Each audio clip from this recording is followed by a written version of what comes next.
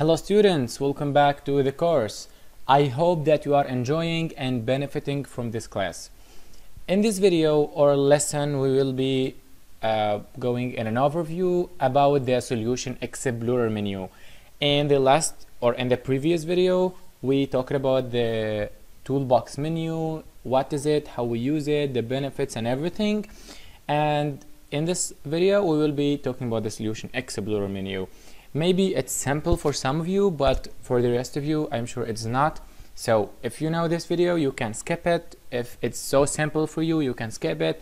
If not, very welcome for this. And also, if you know it, I really recommend that you watch it, because we all learn, you will be learning along in the long of your life.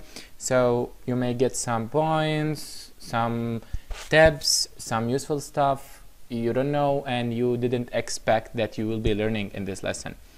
So the Solution Explorer menu, basically a menu that has all the components we have in the project, like how many forms we have, the classes we have in the project, the modules we have in the project, the crystal reports, and also the resources. All the resources we have in the project will be in the Solution Explorer menu. Like, for example, the images, the musics we have, all will be specified in this menu. As you can see that in this project, for example, that we are using for the beginning, for the beginning of this course, you can see that we only have one form. So in the Solution Explorer menu, which is here, I can open it and close it from here. We have only one form, which is form1.vb, which is Visual Basic shortcut. So we only have one form. We have no resources, no classes, no crystal reports, nothing except the only one form that it comes like normally with any project we have or any project we start.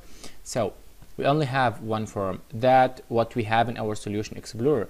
So aside that, the Solution Explorer menu will display what we have in the project, all the components. We can also create new components from the Solution Explorer menu. For example, we can go to the project name, which is Windows Application 7. We can right click, then go to add, and we can add new items. We can add Windows form, which is the usual, that's why we have it here.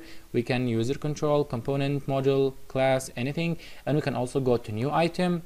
So we can choose from a very long list.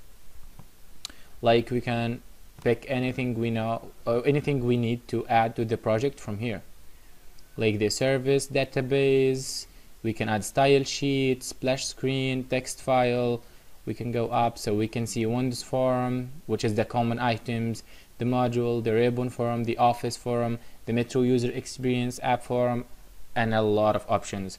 So let us just recap it very quickly.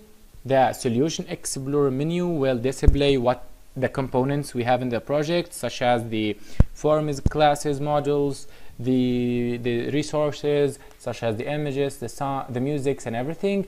And we can also use the Solution Explorer menu to add new components to the project, such we can use it to add forms, we can use it to add new classes, we can use it to add new modules, we can use it to add and like this. So I hope that you enjoyed this lesson and it was very simple and easy for you, and I hope that you benefited from it. So good luck, share it with your friends, and see you in the next lecture. Bye.